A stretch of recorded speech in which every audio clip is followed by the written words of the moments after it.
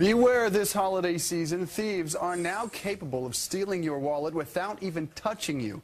We went to Times Square to find out just how easy this really is. Let me just walk around this side of you here and just go near your wallet here.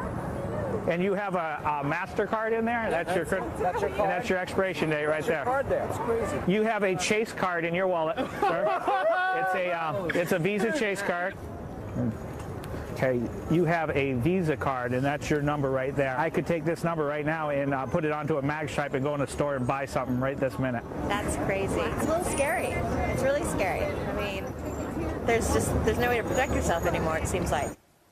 Scary indeed. It's called electronic pickpocketing, stealing information right off your credit card with a portable card reader. But our next guest says there are ways you can protect yourself. Walt Augustinowicz is the founder of Identity Stronghold, which helps consumers block RFID hacking. Good morning to you, Walt. Good morning. This is scary. I think a lot of people there in Times Square were shocked to find out just how easy this is. And if you missed that, let's show the folks again. I have a credit card in my front pocket. So say I'm standing on a train, a subway, a bus, or just a crowded shopping mall. We'd just kind of get near you, and we would actually read that card right through the pocket.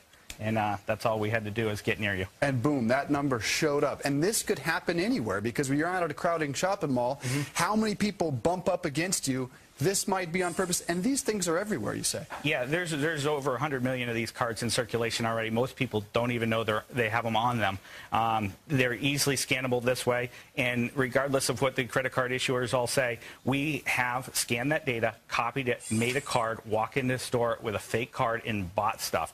$50, $250. We've done it, so it is possible. But credit card companies are telling you you cannot use that information and buy things. That's what they're saying, but that is totally incorrect, because we have done it. Your company is going to help protect people. Tell us. Right. We actually make what's called the secure sleeve. This is basically a Tyvek sleeve with a shielding metal in it. Once your card is in here, no matter what we do, we can't read that card, so you're protected. You put it right back in your wallet.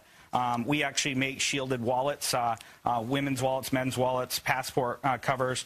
But once it's in here, every single slot in here shields that card, and it cannot be read once it's in here. And these would protect, these are for badges and things. Those are for badges, yeah. The U.S. federal government actually uses our badge holders all the time for their new federal ID card, too. And, you know, we protect that as well.